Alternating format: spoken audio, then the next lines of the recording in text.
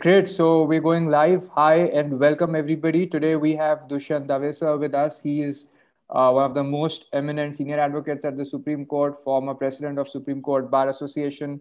He doesn't need much introduction. Okay, so I'm going to move directly. Thank you so much, sir, for joining in. And we've gone live on YouTube also, and I'm really glad that you're here with us, sir. And our topic today is on limits on the right to freedom of speech and expression in light of Supreme Court judgments, which recent Supreme Court judgments. Sir, I'm going to hand over the podium to you, sir. Good afternoon, everybody. Thank you, Abhishek, and all your colleagues for inviting me on this platform. It's my pleasure and privilege to be with you. And I intend to treat this conversation with all of you. I see 240 friends have joined. I intend to perhaps give a greater platform to all of you to speak to me rather than I speak to you, because more often than not, as you know, all senior lawyers love to talk a lot, and when they get a platform or a mic, they end up speaking much more than what they should. And that's the experience that you see in the Supreme Court also. But anyway, having said that, we have today a very interesting subject that you have chosen, and that is limits on freedom of speech and expression in the light of Supreme Court judgments. Now, it's very difficult to define the limits. The freedom of speech and expression, which is guaranteed to us under Article 19(1)(a), is not absolute. As all of you know that by virtue of Article 19(2), there can be a law which puts reasonable restrictions on that freedom, on various grounds, whether it is on the ground of sovereignty or integrity of India, security of state, friendly relations with foreign states, public order, decency, morality, contempt of court, defamation, and incitement to an offense, sedition, for example. Now, unfortunately, what seems to have happened is that over the years, while the Supreme Court has been interpreting the right as broadly as possible, in fact, the right under Article 21, right of personal liberty, also takes into its sweep all these rights under Article 19, because personal liberty is a very wide definition, and therefore you have liberty even if this was not expressly provided. In fact, Justice H.R. Khanna's judgment in the famous ADM Jabalpur's case, dissenting, very powerful judgment, and I recommend that those who have not read it must read that powerful dissent. He put it very beautifully. He said that these rights are not, important just because they have been declared to be fundamental rights under the Constitution. But these are, very essential human rights. And therefore, these rights have come from time immemorial. And those rights, therefore, must inure to the benefit of every citizen of the country. So he, took it even on a, philosophical platform to say that even if the Constitution had not provided these as fundamental rights or recognized them as fundamental rights, these are essential human rights. And therefore, every citizen has these rights. Now, subject, of course, to the restrictions, etc. Now, over the years, we all know what has happened. The law declared by the Supreme Court is I would say, merely in the judgments. No government really cares or bothers about the judgments of the Supreme Court now. And, all kinds of restrictions are being imposed. All kinds of actions are being taken. And therefore, people's rights are being seriously curtailed so far as freedom of speech and expression is concerned. There is a very beautiful statement by late 𝗟𝗃𝗃𝗃 Munshi in the Constituent Assembly debate. He was one of the finest, members of the Assembly, a great literary figure who set up Bharatiya Vidya Bhavan, one of the finest authors in Gujarati literature. His books are absolute classic, Patanni Prabhuta and other books, absolutely unbelievable quality of literature. Great educationist, great freedom fighter, and a great lawyer. 𝗟𝗃𝗃𝗃 Munshi put it in one sentence. and he said, essence of democracy is in criticism of government. Now, this tells us, especially in today's context, where everybody is, sought to be proceeded against by the government for, criticism.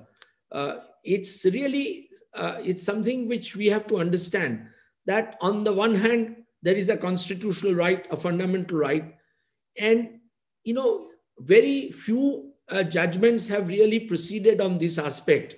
But there is something which we must notice, that Article 13, which recognizes fundamental rights, categorically provides that any law, any notification, any order, or any governmental action which is in violation of this fundamental right is void ab initio. Now, this is something which has not been really expanded so far by the courts, except in passing. And this is the essence, that if it is void ab initio, any action, then, what is the sequitur? Why is it that the courts are unable to really, enforce this guarantee to the citizens as broadly as possible, as widely as possible, and as beneficial as possible to the citizens? Because ultimately, we must realize, nobody can say that you have an absolute right to hurt somebody's sentiments or insult somebody or, defame somebody or hurt somebody's religious feelings. That's not the, but how far, to what extent we can go? There is no limit prescribed anywhere. Now, what is a reasonable restriction is also a very vague term. Now, more often than not, the reasonable restriction has been a subjective satisfaction of the executive. And this is where the constitutional framers were very, very clear, that the guarantees are not only substantive, but also procedural. Now, if they are both substantive and procedural guarantees against invasion by the state, then the state cannot really interfere with the right at its discretion, at its absolute discretion, and particularly at its subjective discretion. There must be objective criteria. And this is where the debate is now becoming, I would say, more and more narrow with the passage of time, especially in last 6 years, where we are finding that the expression, the right, is being slowly curtailed for no reason whatsoever. So, it began with 2014 when somebody simply, made a comment against Prime Minister Modi on his Facebook or something, and they were arrested, some young people, including some young women, and they were put to jail. Now, this kind of a thing which is happening in this country is a complete aberration of the actual legal and constitutional position. It is completely contrary to the Supreme Court judgment. And this is where, the conflict is beginning. If a comedian or a stand-up, artist makes some comment about it, then I think, suddenly he will find that an FIR is lodged in some corner of the country and he will be arrested. Now, if this is the kind of a approach to fundamental rights, then I think I can definitely say that we are not safe. And we therefore need to understand what is the scope and ambit of our right. If this is how they are going to interpret the government today, then perhaps almost on every second day, late 𝗟𝗏𝗏𝗃 would have faced with FIRs, because his cartoons were absolutely brilliant. If you saw Times of India in the 60s and 70s and 80s, his cartoons really tore apart the governments of the day on daily issues. And he was absolutely brilliant in his, and yet no government ever, dared to proceed against him, because, there is a freedom which must be understood, because in humor, in satire, in cartoon, a message is being conveyed, a message which is a kind of a freedom of speech and expression to criticize the government, to tell the government that what you are doing is not right, or what is happening is really, not proper. Now, that level of tolerance, therefore, has seriously decreased since 2014. Now, what, therefore, are the limits today? According to me, it is impossible to describe when you will face, a FIR merely because you have spoken out as part of your fundamental right of freedom of speech and expression against the government. Take, for example, the present controversy on Amazon serial. Now, I have not seen the serial, but I would certainly say that nobody, no producer, no director, no script writer, and no actor would ever like to hurt the sentiments of any other community. Sometimes when you are trying to make a serial or a film, you are doing it to convey a particular message. And, in every religion, there are certain, there are many good points, but there are certain shortcomings. And it is therefore important to bring those shortcomings out. And if you are going to, say that because you have pointed out the shortcomings in a particular religion, that itself amounts to, a criminal offense, it's really to say, I think it's really to curb the right. Now, having said that, let me tell you one thing. That Supreme Court said it very beautifully in Manubai Shah's case. And the last part of the judgment, the Supreme Court puts it brilliantly. It says, efforts by intolerant authorities to curb or suffocate this freedom have always been firmly repelled, more so when public authorities have betrayed autocratic tendencies. Now, this is what the Supreme Court had said in Manubai Shah's case when it interpreted freedom of speech in an extremely wide manner in 1992. And it's one of the most beautiful judgments that was delivered by Justices Ahmadi and Justice Punchi. He said, and they said, I will quote it, the words freedom of speech and expression must therefore be broadly construed to include the freedom to circulate one's views by words of mouth or in writing, or through audiovisual instrumentalities.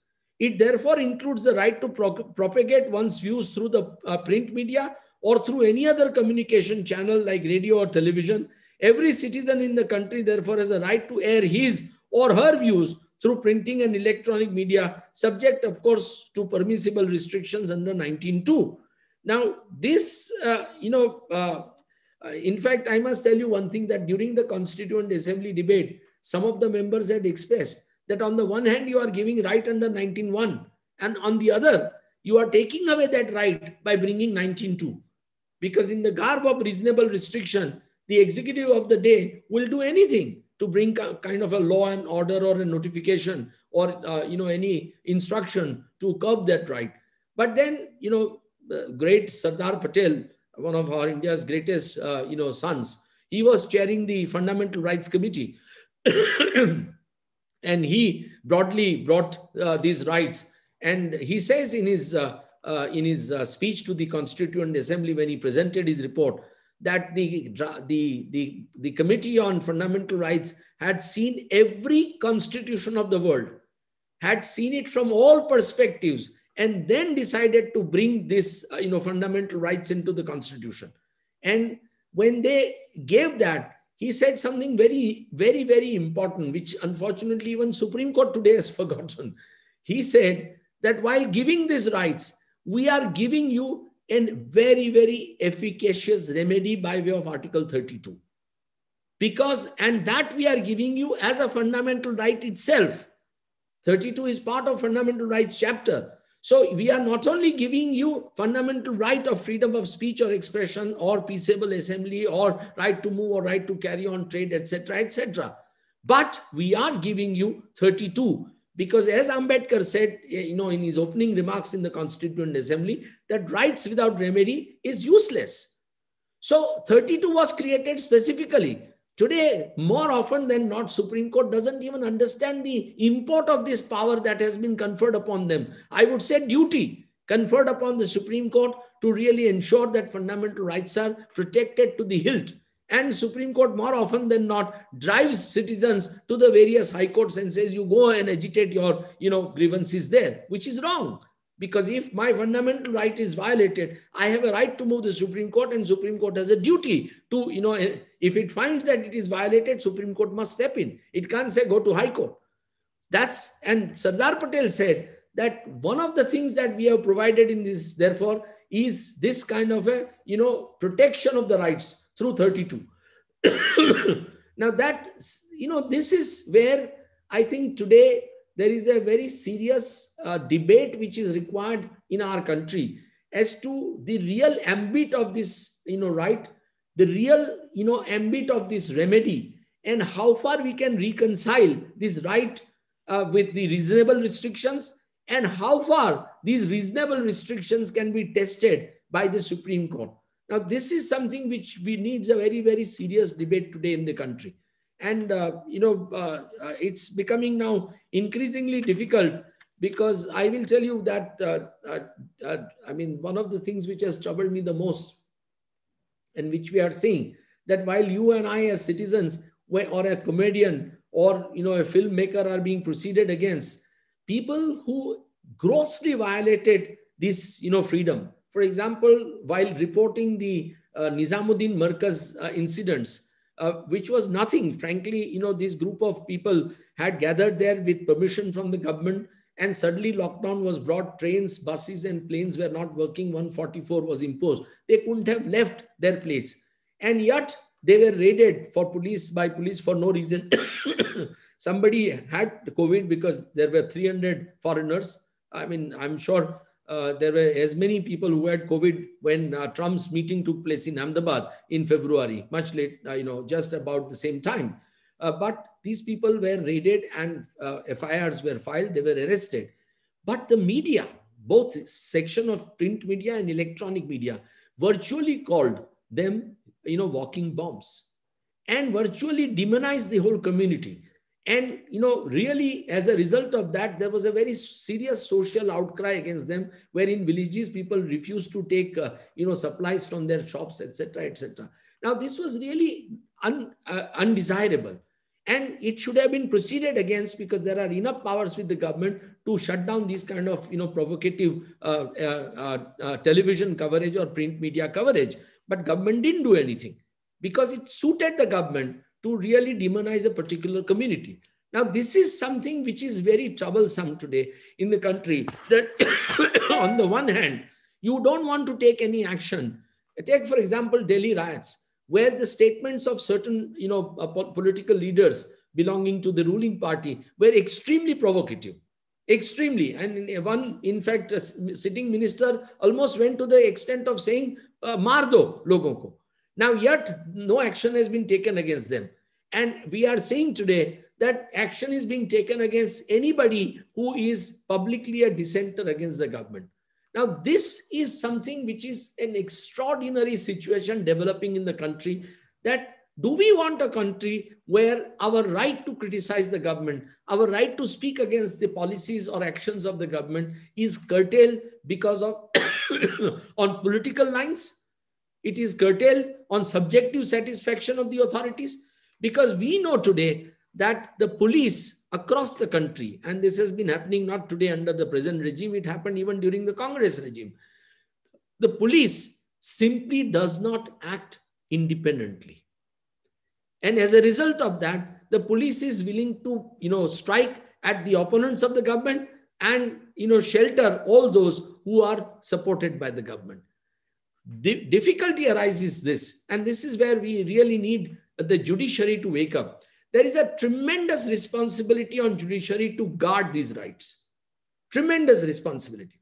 And that is at the level of the magistrate to the Supreme Court. Now, every magistrate or a sessions judge under the Criminal Procedure Code has power, when the case comes to him, to ensure that there is proper investigation. And if there is improper investigation, then to direct the police to reinvestigate the case.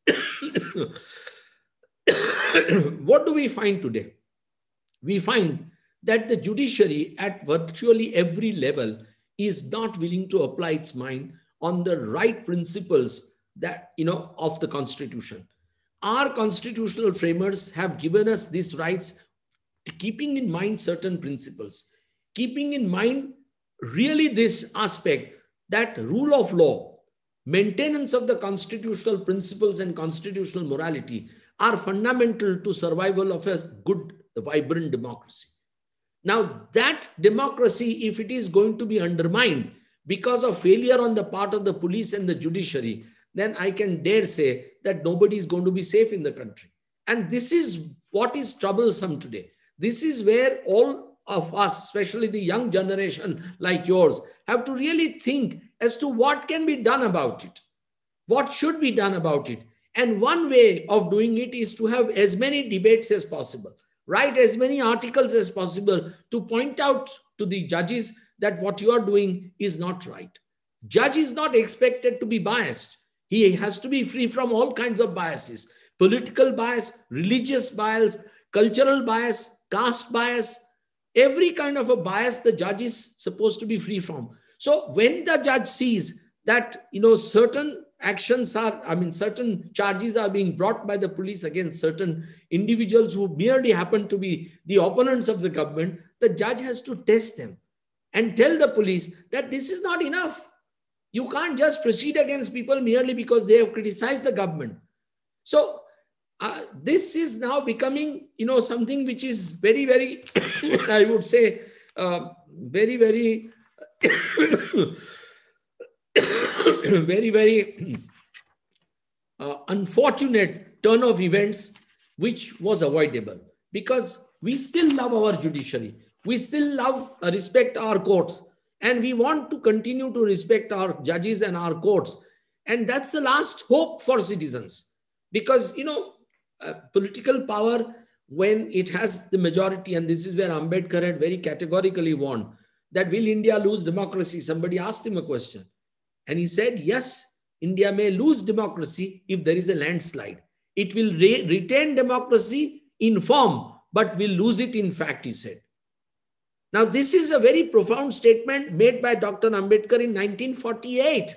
We are in 2021, and we are seeing today that simply because a particular party has a majority, and it's not just confined to BJP, Mrs. Gandhi, with that kind of a majority, imposed emergency upon us and took away our fundamental rights.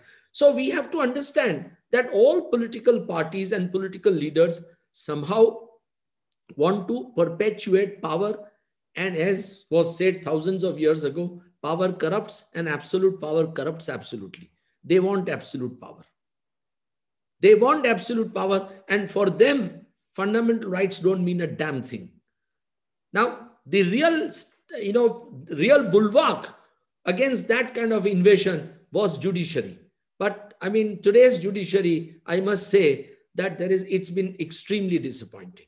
Extremely disappointing. In fact, this case that I talked about, this Nizamuddin Markaz case, the Jamaat Ulema Hind has filed a writ petition in Supreme Court, writ petition 787 of 2020. It's being heard before the Honorable Chief Justice for last about 7 months. I myself had appeared in 4 or 5 hearings, and I must say with great disappointment that the Supreme Court did not tick off the government to take action against these erring television channels or print media. And it's just giving, yes, today's newspaper also, you would have seen the Honorable Chief Justice did remark that this is all wrong and you must have power, but the existing powers are not being exercised. And the court is not even at all telling that you please exercise the existing power. Now, if any other channel like NDTV had done that, they would have, removed them from air for 48 hours or 72 hours. But because these channels support the government, like Republic and Times now, or Zee Television, they won't do it. And this is where there is a serious, I would say, serious failure on the part of the judiciary. We expect judiciary to act swiftly, fiercely, independently. It doesn't happen. It's not happening. And, the reason is simply this, that the judiciary took away the power from the government to appoint Supreme Court and High Court judges. I have repeatedly said this in 1992, the second judge's judgment case. The foundation of, that when they interpreted Article 124 to mean that instead of the word consultation, it must be concurrence of the Chief Justice. So they said, unless Chief Justice concurs, the President can't appoint a High Court or Supreme Court judge or transfer him. Then they brought out this, very funny mechanism called collegium to appoint these kind of judges. Now, but be that as it may, the very foundation of that power, or that, I would say, grabbing of that power by judiciary from the executive, was that fiercely independent judges, free from political, or economic control will be appointed to these high positions. And one of the most beautiful aspect of that judgment is that we will now henceforward select best from those amongst available. Now that's not happening. All appointments are happening are really, I would say, far from satisfactory. And as a result, the Supreme Court has become weaker and weaker since 1992.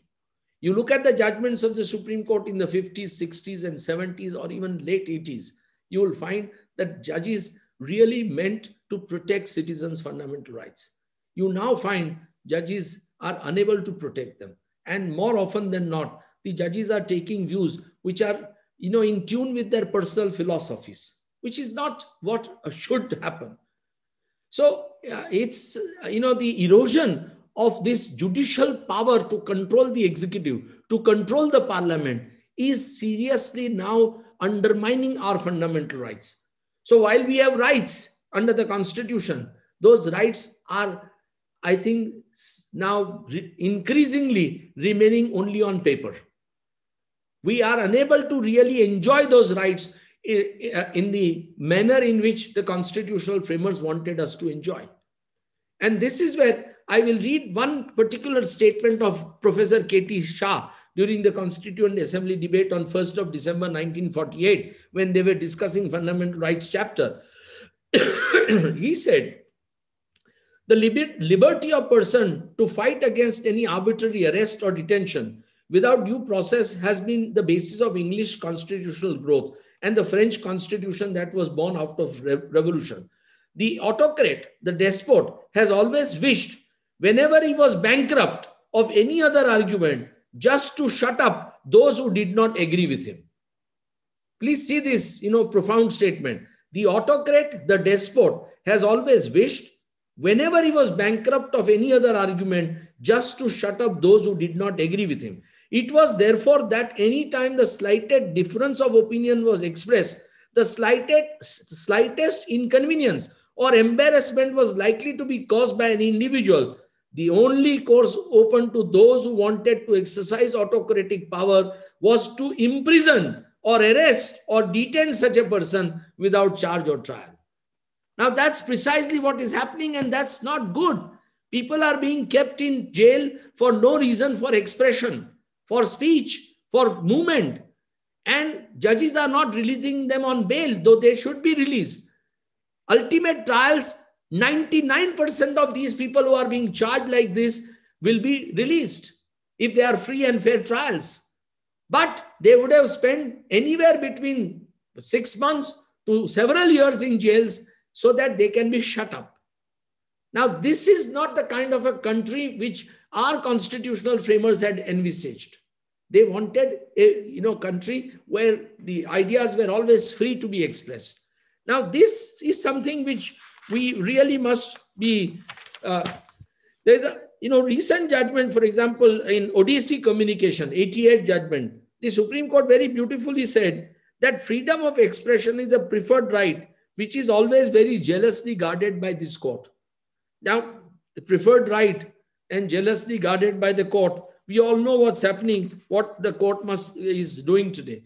So it's something which we must understand. We all know that there is a right. We all know that there is a constitution which protects that right. We all know that there is Supreme Court under 32 which is supposed to enforce that right. But it's not happening. So, frankly, are there limits? To my mind, there are no limitations. When it comes to criticizing the government, there are no limitations unless, of course, you are going to incite violence or incite mutiny or you are going to defame somebody. Power of contempt is something which is really ridiculous in this day and age, because more often than not, judges have misbehaved so openly that we as citizens have an absolute right, according to me, to criticize those judges' conduct. I mean, if a Chief Justice of the Supreme Court, Chief Justice Gogoi, was involved in a sexual harassment charge leveled by a Class 3 employee of the Supreme Court, then I think we all have a right to take upon the Chief Justice and criticize him as much as we can, because no country in the world would have tolerated such a behavior of a Chief Justice. It's all right, we still treat our women as second-rate citizens and do not trust their statements, which is sad. We have seen these two judgments recently by this Judge Pushpa from Nagpur bench, where she has interpreted the law so perversely that I would say that she should be sacked from judiciary. She should be sacked from judiciary. She should be impeached for those judgments. Because you can't, interpret judgments in this fashion where women, especially young children, are going to be, treated in this fashion. And men can just get away by doing anything. And you are going to say that these are not, criminal assaults and reduce the sentences of the men. What kind of perversion of mind is that? Are we living in some antiquated era? We are today living in an era where men and women are equal. You have to respect the rights of the women and especially children. These are kids. So I feel that what has happened is really the mindset of the judiciary, which is very deep and pervasive. It's not confined to a few judges. It is happening all around. In fact, one of the other judges of the senior judges of the Bombay High Court, again a lady, she is now retired. She gave a bail to certain, Hindu boys who had killed a Muslim boy by recording in her order that yes, the murderers were there. Yes, they were apprehended on the site. Yes, their bloodstained clothes were found. Yes, their weapons were found. Yes, their scooters were found. Yes, there were two witnesses, including a head constable. But I give bail because the victim was from the minority community. Now, is this the kind of a judiciary we should be proud of? The Supreme Court set it aside. Chief Justice Bobde himself wrote that opinion and said and warned that judges should not do this in a country like ours where the secular fiber is very strong. But the fact that a senior High Court judge could write an opinion like this and give bail, that shows that what is happening in judiciary is not really healthy. And this is only happening after 1992 when judges have started appointing judges. So it's something which really is extraordinarily troublesome to my mind. We need a very serious rethinking about this situation. To my mind, whatever Supreme Court judgments are being written, they are law of the land by virtue of Article 141. And by virtue of Article 144, every civil and judicial authority is bound to act in aid of the Supreme Court. But they are merely on paper. Nobody is willing to follow them. And judges themselves don't follow them. The judges themselves don't ensure the enforcement of that good law. The 50s and 60s have interpreted, these fundamental rights so beautifully. But it's not being enforced. So why blame the executive alone? We must blame also the judiciary for not being able to stand up, withstand this kind of inroad into their power, the erosion of their own power by the executive. So this is where we really need to now introspect seriously. Look at it, contrast it to United States of America or England, for example. I don't know whether you saw or not, but last year, the British Supreme Court gave a fantastic judgment when Prime Minister Boris Johnson refused to summon the parliament. And the Supreme Court said, nothing doing, we direct you to summon the parliament. Now imagine in our country, is it ever conceivable that our Supreme Court would do that? In United States, look at the situation. The appointees of the Trump, 3 appointees of Trump out of 9 justices on the bench, but all unanimously said nothing doing. Your charges of election fraud are absolutely wrong. We are not going to interfere with the matter. In United States, the media was, attacking Trump. The Silicon Valley was attacking Trump. The business community was attacking. Hollywood was attacking Trump. So, although the country is thoroughly polarized, as we saw the attack on Capitol Hill, but yet people were willing to stand up. And this is where India really has to now. We are the largest democracy in the world. And we cannot preserve our democracy if we are going to accept anything and everything lying down. We need to understand our rights. We need to talk to people about their rights. We need to ensure that these rights are respected and protected as much as possible. And unless we do that, I can assure you all that we are in very, very serious difficulty. There may not be a proclaimed emergency today, but there is certainly a very, very difficult situation today where the person who, this attack on 26 January on Red Fort, which is the symbol of democracy, the most pious symbol of democracy is Red Fort, where right from 15th August 1947, our national flag has been unfurled. If that symbol of democracy was defiled by somebody who is now known and is in hiding and they can't catch him, while they are trying to run after the other farm leaders who had nothing to do with it, who shunned violence for 62 days, who said we are not party to it. So here comes somebody from somewhere to disrupt the movement, and yet the CBI and the other agencies are not able to catch him. And so what do we make out of all this? We really must, therefore, as responsible citizens, nobody says, we all must have our political views, nothing wrong about it. We may agree with A party or a B party, but as citizens, we should be united in one thing. We should all love Constitution of India in the same breath, with the same intensity. If we do not love Constitution of India with the same intensity, then I think democracy is in peril. And that's not what we want. So, and we have huge challenges as a nation, huge challenges. We can only do it if there is unity. If there is no unity, then these challenges cannot be fought. So I would respectfully submit that, forget what the Supreme Court has said, because to my mind, the law declared by the Supreme Court is being, I think, ignored by the executive and parliament on a virtually daily basis. What we really need to understand is that we have a right. And that freedom of speech and expression is absolute, except to the extent as provided in 1902, that there must be law which says that, and that law must put reasonable restriction. Unless those restrictions are reasonable, and reasonable both in substantive and procedural manner, we have right to speak whatever we like. And I don't think the government has any right to control our freedom in any manner. So that's what I would respectfully urge all of you to think and follow, and ensure that Constitution is now worshipped like a Bible or a Gita or a Quran or a Guru Granth Sahib, and that Constitution is really expanded so that people can really live in a free atmosphere and people can develop their personalities as freely as possible.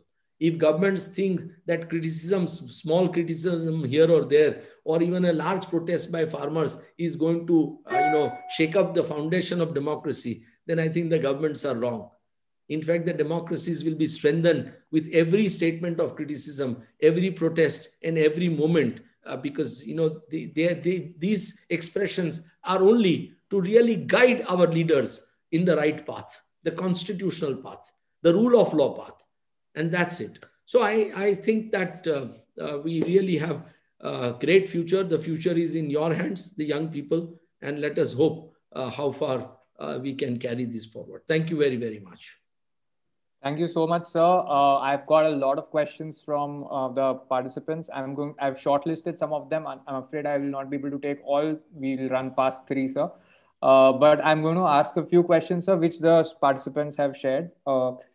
One question is, sir, on the farm law protest, can the court only declare that a particular law is unconstitutional, or does it not have the power to make a committee for a law, as done in farm laws?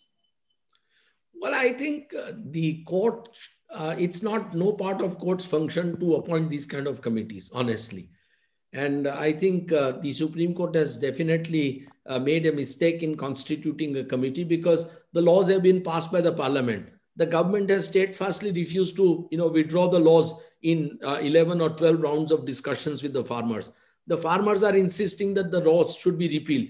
In those circumstances, in a political, area, the court should not have stepped in. In fact, court has itself warned in the past that we should not step into political arena. The court has stepped in. Perhaps the court was doing it to, give a ruse to the farmers to pacify them. But that's not part of court's function. I think it was beyond the court's constitutional functions to do what it did. And I must say that I'm disappointed with it. Thank you, sir. So one more question was from a participant that if the Supreme Court says that you can go back to the High Court and the Supreme Court is flooded with work and gives an opportunity that come back to us if the High Court does not address your issue. So, sir, what is practically wrong with that? That's what the participant asked. Well, the power under 32 and power under 226 in somewhat way are concurrent, no doubt about it. But 32 is a fundamental right. 226 is not a fundamental right. Therefore, right to move the Supreme Court being a fundamental right, Supreme Court can't shun that, and say that you go to the high courts.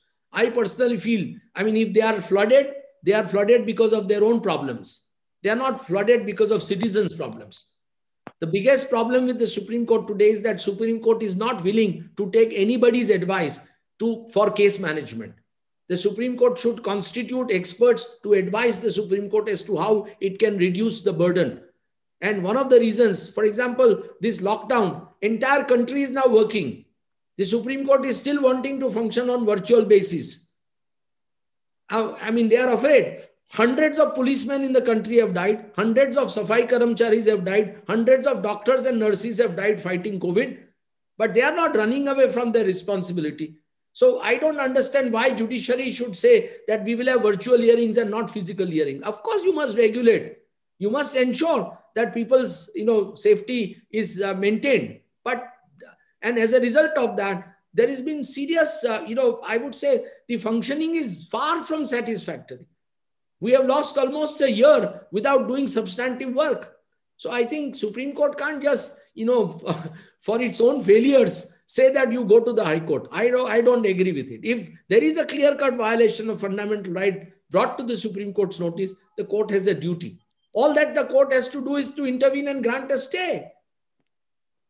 Where is the problem? It's a matter of half an hour, 15 minutes. So I don't agree with the approach of the court that you should drive people away. Even in habeas corpus, the Supreme Court drives away people. I'll tell you a classic example of the president of the Jammu and Kashmir Bar Association, whom I defended in Supreme Court. His habeas corpus petition took almost 9 months in High Court. 9 months. And when we came to the Supreme Court pleaded with the government not to extend his period. And ultimately, he was released a day or two before his 12-month period was to expire. Now, there was no material against him. The charges against him were 10 years old, for which criminal cases were pending. It could never have been basis of preventive detention. Now, if this happens to president of the Bar Association, then you can imagine what would happen to an ordinary citizen. So I feel that Supreme Court itself has said that we are the guardians of the Constitution. We are the guardians of the fundamental rights of the citizen. If you are the guardian angel, then you must behave like one. You can't shun away responsibility. So thank you so much, sir. So one of the participants has asked that how do we raise awareness and write articles without inviting contempt of court? Eminent lawyers are convicted for a few tweets and sanitary panels was given a notice for mere Instagram posts. Well, look, there is a very beautiful line. You need not make any personal attributes to judges, but as an institution, you can always make objective criticism. And nothing wrong about it. I feel that I have a fundamental right to do it. In fact, I feel I have a duty to do it. Because if I am educated, if I am a lawyer who is supposed to be part of administration of justice, who is supposed to love rule of law, then I would be failing in my duty if I were not to criticize the Supreme Court time and again about their failures. So long as personal motives are not attributed to the judges. So I think nothing wrong about taking them on. We must take them on. We must guide them. And criticism, I mean, even in many judgments of under contempt of court act, Supreme Court has said that there is an absolute right to criticize. Nobody can be stopped from criticizing judges. So I feel that we should not be really worried about contempt. And now Contempt of Court Act has been amended to say that truth is a defense against contempt. So nothing wrong. Thank you, sir. So people have been people post often vile things on Facebook like conspiracy theories, offensive ideas, bald-faced lies, and a lot of times it's not with evidence. Okay, so however it may be demeaning, polarizing, or false. Now, should there be some kind of regulation there, because this is not in the is this in interest of free speech, or how should it be regulated, sir? What are Well, your if it views? is going to incite violence, certainly it must be stopped. And if President Trump can be stopped by Twitter and Facebook, then I think you and I can certainly be stopped. So I think that nobody has a right to, hurt the sentiments of somebody else, which will result in demeaning some other persons or inviting, violence against them. That right is not there. Hatred is something which, you can use it positively. Nothing wrong about, social media is a beautiful vehicle for transmitting your thoughts and your views, and to create an atmosphere of love and respect, not to create an atmosphere of hatred. So I think people must use it in a very, very positive way. You have a right to criticize, you have a right to say anything, but nothing, which will generate hatred against other person. Thank you, sir. So, political prisoners are charged with draconian laws such as Unlawful Activities Prevention Act, and they don't have much rights under that. So, their sentences also can be increased without provision of bail. What are your views on it, sir? To my mind, these laws are, in antiquity. I think our state, I sometimes wonder, is state so weak that it needs these laws to suppress the citizens? State is supposed to be strong. State is not a weak instrument or a creation that it is going to be afraid because, somebody expresses some views, right or left, which is, it's not going to, I think, lead to destruction of the state. So I feel that these laws are more often than not abused, and they are not being abused today only. They were abused even in the past by the previous governments. So these laws, the executive, the officers and the politicians would always like to somehow, keep the citizens under control, under check. The moment they, as I said, that Professor K.T. Shah's statement is so beautiful, that the moment, somebody expresses disagreement, they will charge him with sedition, they will charge him with something else. They will bring all these UAPA Act and other nonsensical acts against them and keep them inside. But ultimately what happens? You are, by putting people, in jail under these kind of draconian laws, you are only generating a lifetime's hatred in the mind of that individual against the state. And that's not good, because one of the most beautiful things about criminal jurisprudence is that you must try and reform people. You are trying to reform people. If somebody has made a mistake, help him, correct that mistake. Don't do something which is going to really, create a permanent enemy of the state. And this is where the state doesn't realize the kind of damage it is doing, by applying these laws. So one of the contrarian views is that, one person said that if you actually visit the UAE, South Korea, or Gulf countries, then you will see how the freedom, then you will realize what the freedom of speech is. That is what the person is saying. The answer to that is very simple. They are not democracies. And I am certainly not proud of the Arab world. If my friend who is asking that question is proud of the Arab world, then he should go and settle down there. But no, democracy means freedom. And freedom means absolute freedom.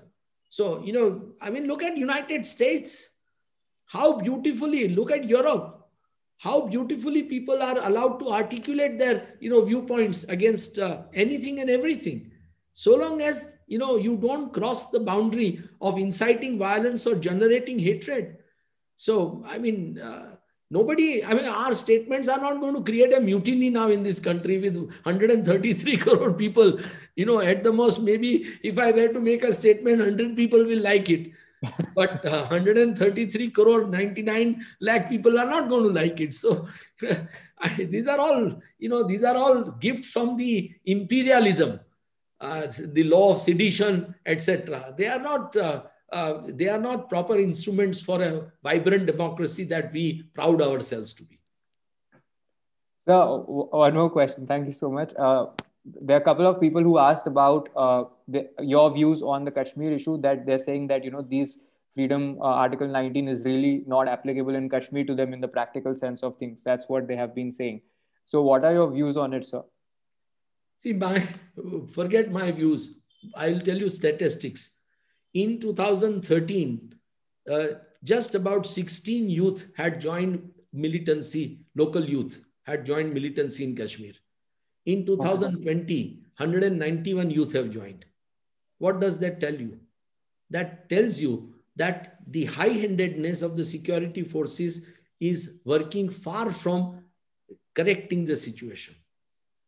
Now, it's, nobody, I mean, I am one of those who strongly believes that militancy must be fought and it must be wiped out.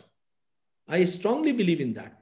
But I do not believe that in part of that exercise, you can, kill innocent people or arrest innocent people.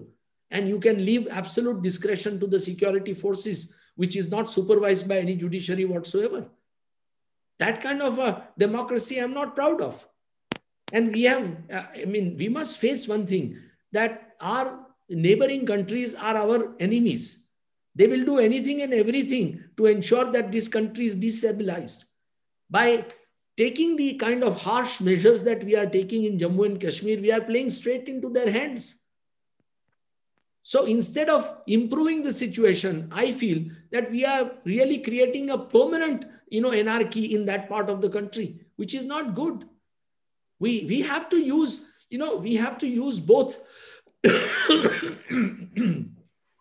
soft measures and also harsh measures. We can't just rule. I mean, there is a very beautiful statement which was made by Dr. Ambedkar, and I will give this as an answer to my young friend.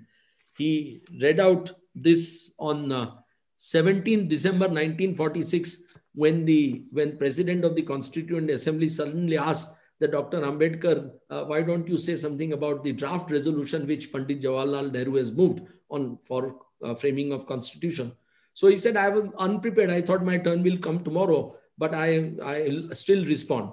And one of the things that he said on that speech is quoting Edmund Burke, which is brilliant.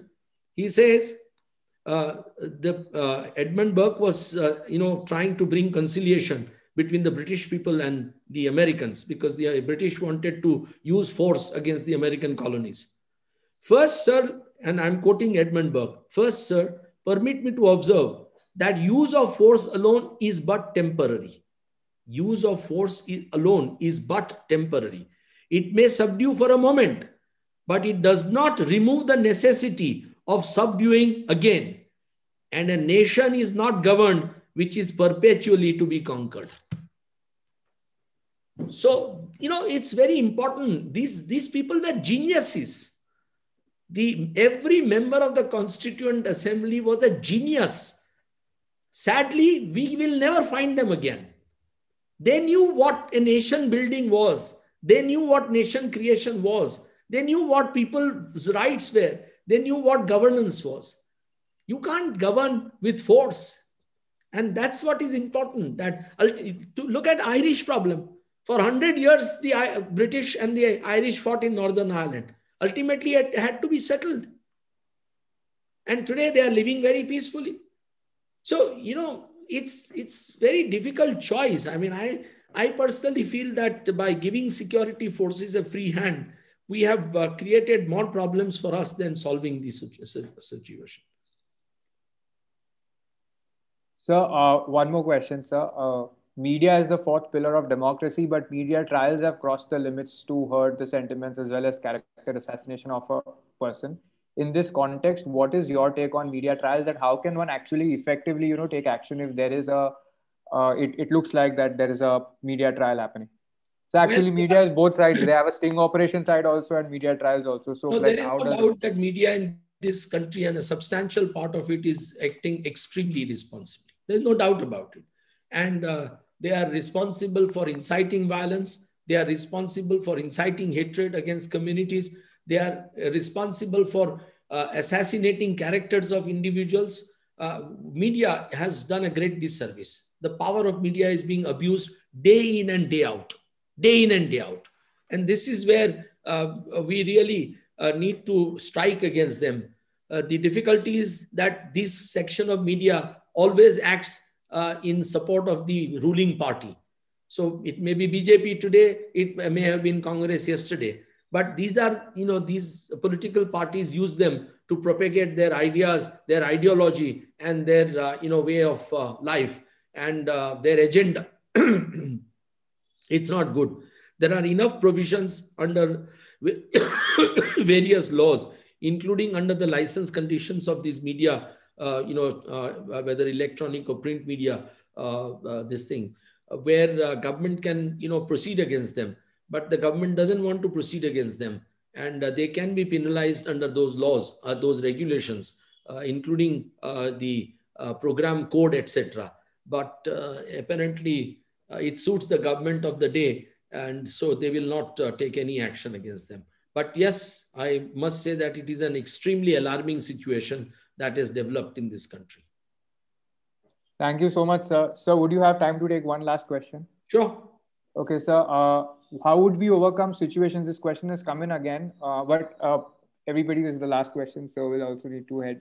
We're scheduled for 1 hour only. So how would we overcome situations when a judge pre-adjudicates certain matters based on a personal line of thought, deviating from procedures established by law? So I don't have more context, sir. The person has repeated the question a couple of times, so I thought I'll just ask. No, I think, it is happening. I mean, judges have a serious predilection of their mind towards certain causes, and it is being reflected in their judgments, their, orders.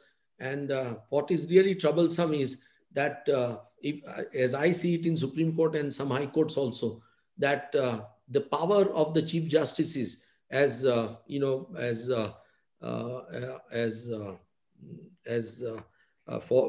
framing the roster and as constituting benches, master of the roster as they call it, that power has been seriously abused by many Chief Justices, and as a result, certain matters which the executive would want to be decided in a particular manner are being assigned to certain benches.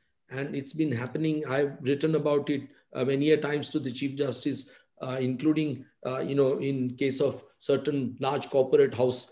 So I think these are all extremely serious situation. My own take is that judiciary is facing a grave crisis, and unless the judges and I must say one thing, that large number of judges, overwhelmingly large number of judges are good in judiciary. But they are silenced by this very powerful minority who are perhaps acting at the behest of the government in one sense or the other. And this vast majority of good judges are unable to speak up or to really ensure that the balance is maintained within the judiciary, and this perceived bias in judicial approach disappears.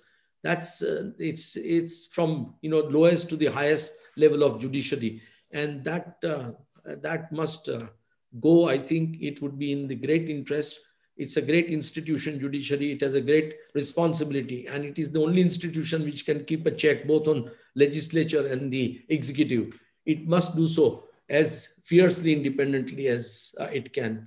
Let us pray together that these good judges somehow get together and do something about it.